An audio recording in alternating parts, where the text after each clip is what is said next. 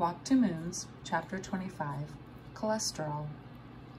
Dinner at the Finneys was an experience.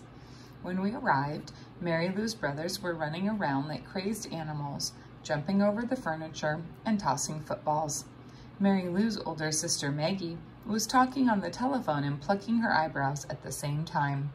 Mr. Finney was cooking something in the kitchen with the help of 4-year-old Tommy. Phoebe whispered, "I'm not too optimistic about the possibilities of this meal." When Mrs. Finney straggled in the door at 6 o'clock, Tommy and Dougie and Dennis tugged at various parts of her, all of them talking at once. "Look at this," and "Mom, Mom, Mom, Mom," and "Me first." She made her way into the kitchen, trailing all three of them like a fishhook that would snag the tangle of old tires and boots and other miscellaneous rubbish. She gave Mr. Finney a sloppy kiss on the lips, and he swiped a piece of cucumber into her mouth. Mary Lou and I set the table, although I think it was a largely wasted effort. Everyone descended on the table in a chaotic flurry, knocking over glasses and sending forks onto the floor, and picking up plates which did not match, Phoebe pointed out to me, and saying, "That's my plate. I want the daisy plate. And give me the blue one. It's my turn for the blue plate." Phoebe and I sat between Mary Lou and Ben. In the center of the table was a whopping platter of fried chicken. Phoebe said, "Chicken? Fried? I can't eat fried foods. I have a sensitive stomach." She glanced at the 3 pieces of chicken on Ben's plate. "You really shouldn't eat that, Ben. Fried foods aren't good for you. First of all, there's the cholesterol." Phoebe removed 2 pieces of chicken from Ben's plate and put them back on the serving platter. Mr. Finney coughed. Mrs. Finney said, "You're not going to eat the chicken then, Phoebe?" Phoebe smiled. "Oh, no, Mrs. Finney, I couldn't possibly. Actually, Mr. Finney shouldn't be eating it either. I don't know if you're aware of this, but men should really be careful about their cholesterol." Mr. Finney stared down at his chicken. Mrs. Finney was rolling her lips around peculiarly.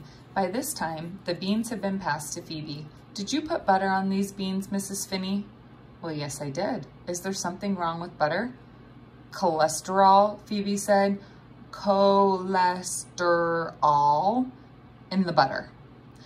"Ah," Mrs. Finney said. "Cholesterol." She looked at her husband.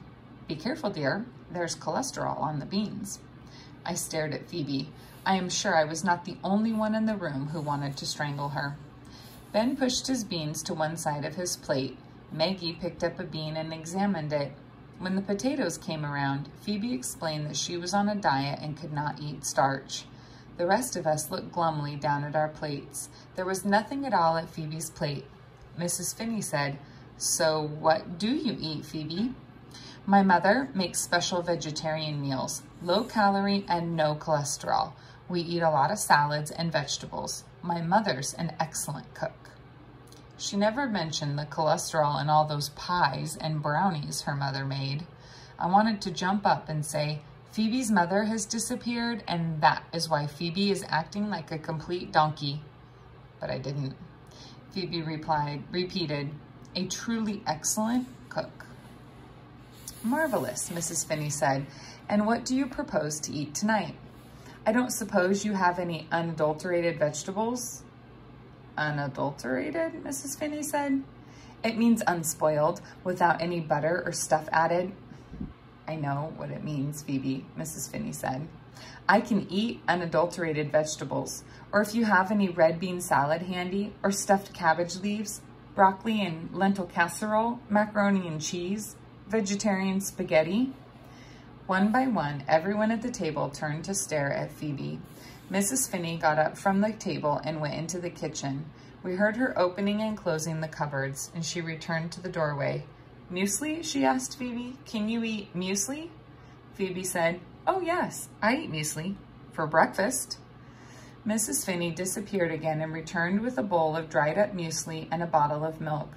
"For dinner?" Phoebe asked. She gazed down at the bowl. "I usually eat it with yogurt on it, not milk," she said. Mrs. Finney turned to Mr. Finney. "Dear, did you buy yogurt this week?" "Blast it! How could I forget the yogurt?"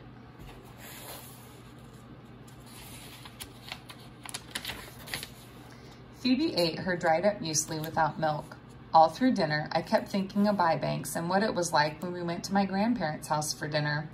There were always tons of people, relatives and neighbors, and lots of confusion.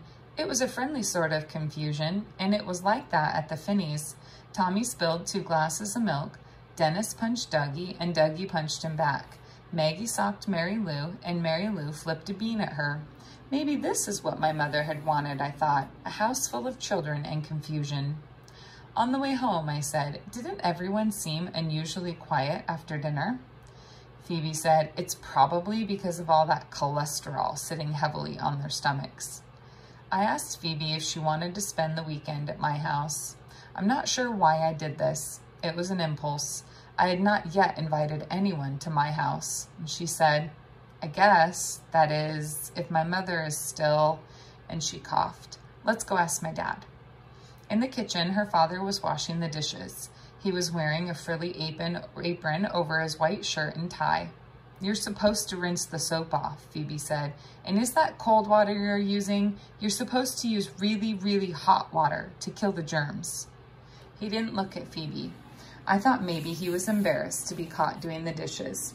You've probably washed that plate enough, Phoebe said. He had been rubbing it around and around with a dishcloth. He stopped and stared down at the plate.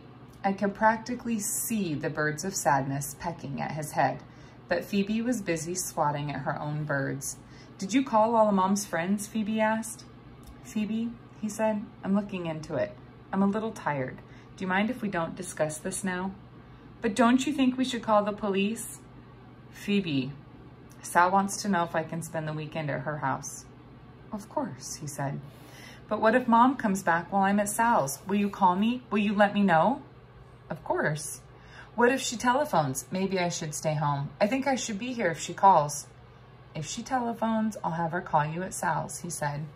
But if we don't have any news by tomorrow, Phoebe said, we should definitely call the police. We've waited too long already. What if she's tied up somewhere and waiting for us to rescue her?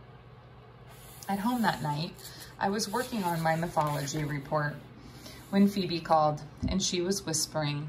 When she went downstairs to say goodnight to her father, he was sitting in his favorite chair staring at the television, but the television wasn't on. If she didn't know her father better, she would have thought that he had been crying. But my father never cries, she said.